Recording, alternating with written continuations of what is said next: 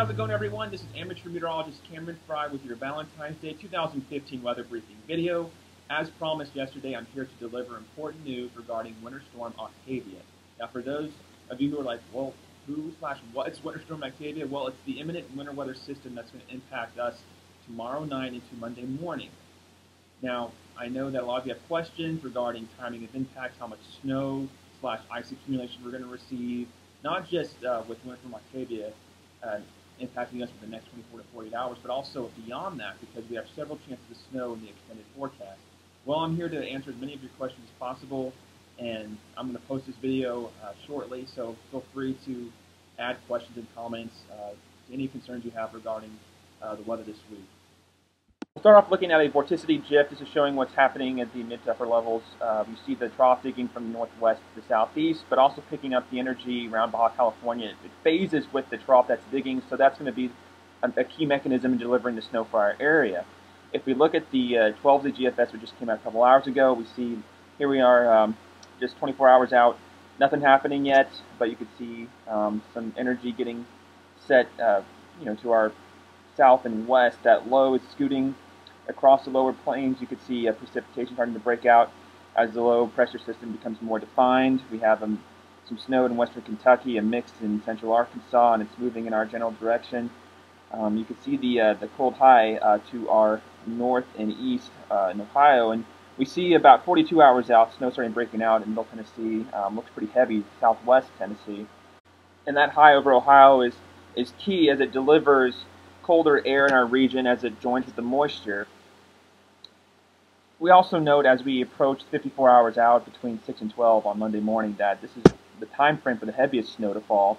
Moderate to heavy snow at times for almost all of Tennessee and southern Kentucky.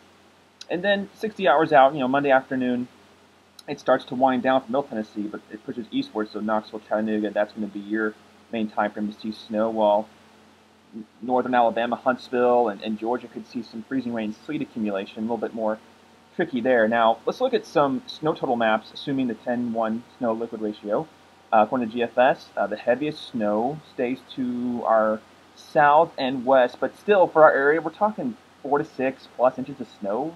The 12Z NAM, even more impressive. Now, the NAM has a cold bias, so you're seeing some unrealistic snow totals in northern Georgia and the Carolinas in the Appalachian region. It's not going to be that intense. It's highly doubtful any place in the southeast sees 10 plus inches of snow unless you're high from the Appalachians. But the CMCs, same general sense. I think we'll see some heavy snow totals in southern Middle Tennessee.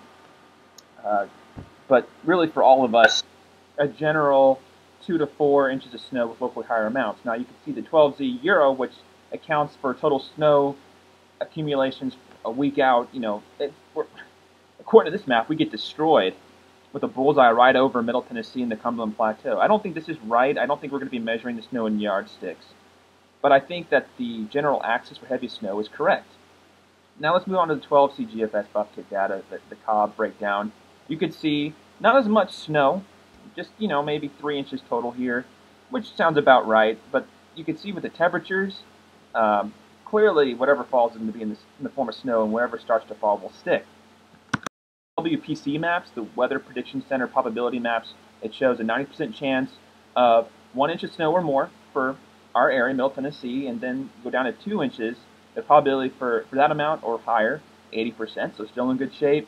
Let's go down to 4 inches, 60 to 70% chance. This is pretty awesome, guys. I mean, a pretty decent chance we're going to see our heaviest snow fall since 2010. You go down to 8 inches or higher, 20 to 30% chance. I mean, that's realistic, guys. Let's see what the guys at the National Weather Service in Nashville think. They're going with 3 to 4 inches, a general swath that cuts along I-40, with Memphis seeing more 1 to 2. Chattanooga, maybe 1 to 2 inches for you. Some heavier snow totals down south Middle Tennessee as well. Timing, when will it start? 12 to 6 p.m. Clarksville, 6 to 10 for Nashville Metro and Williamson counties, and then after 10 for the Cumberland Plateau. This is moving from the northwest to the southeast generally, so if you live northwest, you will see it earlier, and further southeast you go, you'll see it probably overnight on Monday. But I chose this map because I'm in pretty good agreement with it in terms of timing. Now, in addition to the snow, we're going to see very cold temperatures. The winter storm watch that you see on the right, that's valid from Sunday evening to Monday evening. The wind chill advisory is going to kick into effect first. You see from 3 a.m. to 9 a.m. wind chill values from 10 to negative 10, 0 to negative 10. So even though the temperature will be warmer than this, the feel-like temperature on your skin will feel below 0 most likely. So very cold. Make sure to bundle up when you head to church. There's not going to be any snow on the ground when you head to church on Sunday morning, so that's good news. Now, when we look at the extended, as issued by the National Weather Service in Nashville, we have multiple chances to see wintry precipitation this week. High confidence in the 2 to 4 amount for Sunday night into Monday night, but less confidence as you go into Tuesday, Wednesday, Thursday, where we can see a rain-snow mix on Tuesday with a little bit more warm air advection involved in the mix, pun intended, with some light snow on Wednesday and Thursday. I don't think there'll be big deals, maybe an extra half an inch or inch on top of the snowpack that's left. So whether we get 2 inches of snow, 4 inches, or 6 inches, the point is it's going to be very cold. We can at least say we have high confidence in that, with highs in the 20s and 30s every day this week through Friday. And then check out those lows, single digits Wednesday and Friday morning. Wow. With wind chills below that, it's going to be very cold and messy this week as we get several waves of energy rolling down the trough axis from the northwest to the southeast, delivering those reinforcing shots of not only the cold, but also the winter precip, most likely snow, when it happens. All right, I want to turn my attention to some of the questions that some of you have posted on my wall. So let's get right to it. Rob, you had a question about the storm's impacts in Chattanooga as you're heading down that way for work. I would say as soon as possible would be ideal. I mean, the snow's going to start falling here in the Nashville area probably 9, 10 o'clock. Safe guess. I'm just going off information, the data that I have right now. It could slow down. It could arrive later. I think generally for Middle Tennessee, as we're winding down for bed, overnight hours is the best chance for snow. Of course, Chattanooga, you get it later because the storm system is moving west to east. So I would say as far as Chattanooga itself, they're looking at late morning, early afternoon hours, maybe into the evening there. So if you want to beat it, you probably need to leave at some point tomorrow before the 8, 9, 10 o'clock time frame. And then everything will wind down Monday night to Tuesday morning. So I think Tuesday morning, if you're doing commuting, I don't see any huge travel impacts at the moment, but I'll keep you posted. Let's see, Robert, you had asked about how much.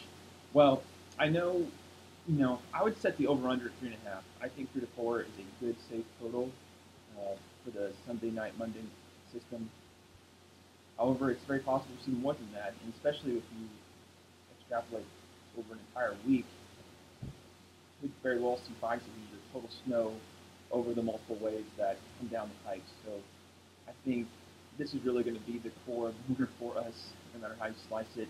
Definitely our first decent sleddable snow in many years. Since, in fact, just kind of as some random trivia, the last time we had an official 1-inch plus snowfall in Nashville proper, go back to February 2011. The last time we had a 4-inch snow, go back to January 29th, 2010. So that's over 5 years ago. It's crazy how time flies. Let's see. I think anyone else have any questions? I want to make sure that I'm faithful to get to all of them. Sherry, you had asked about, will snow stay on the ground by the time you get back from your travel? The answer is yes. And I'm just going by the data I have with respect to the high and low temperatures. Most of the time, like I would say 90% of the time this week, temperatures will be at or below freezing. So not going to give much time for the snowpack to melt. There'll be a little bit of melting. I know typically around these parts, snow melts in 1 or 2 days, but again, reinforcing shots of cold air along with some snow shower activity will be the theme. So I think we'll see some layering where you have maybe half an inch or inch of snow that will fall upon whatever falls in the next 24 to 48 hours. There's very little confidence as far as the timing and the QPS totals, but I think the main system will be tomorrow night and Monday morning, maybe Tuesday into Wednesday, and then Thursday into Friday.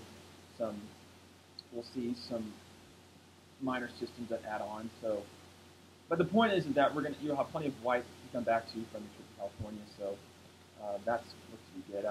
Okay, so I'll stop it there because time's running out. But if you have any other questions, please ask me. You could text me, you could call me, you could post a comment to this video, whatever floats your boat best. So in the meantime, I am going to get back to the maps and go back to tracking the storm the rest of the afternoon. So feel free to give me a holler. Thanks for watching. I hope you have a great night and a great Sunday, and Godspeed.